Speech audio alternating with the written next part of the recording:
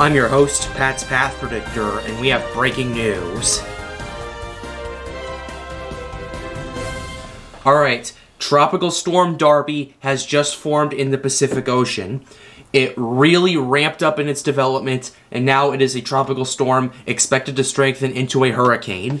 Now we're going to go ahead and take a look at it. We have the cone right here, the latest cone right here. It is expected to potentially intensify at a very quick pace into a hurricane right here. And then it's expected to remain a hurricane from Monday until late Sunday or early Monday until Wednesday afternoon, and then start weakening after that as it moves through cooler waters. Now let's go ahead and take a look at the public advisory we have right here. At 3 p.m. Mountain Daylight Time, the center of Tropical Storm Darby was located near latitude 14.3 degrees north, longitude 13.5 west. Darby is moving to the west near 16 miles per hour, and this motion is expected with a gradual slowdown over the next several days. Maximum sustained winds are near 40 miles per hour with higher gusts. Strengthening is forecast during the next 48 hours, and Darby is expected to become a hurricane on Monday. Tropical storm force winds only extend 35 miles from the center because this thing just developed, and the pressure is now 1,006 millibars.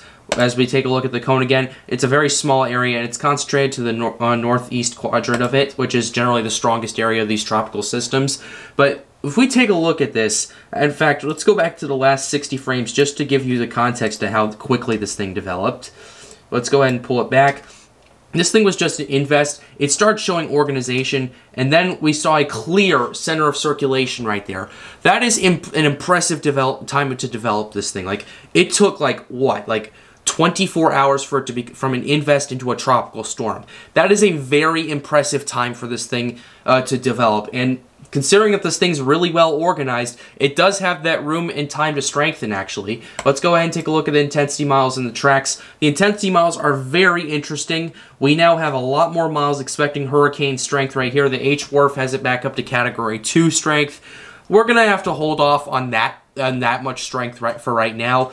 My estimation still stands at 60 to 80 miles per hour, mostly because of the cooler waters that this thing's going to be entering in.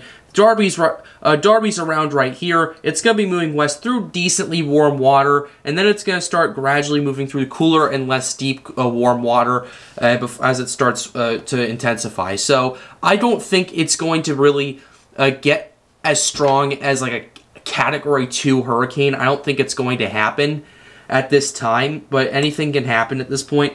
My estimation still stands at 60 to 80 miles per hour. That's where I'm holding my estimation for you guys.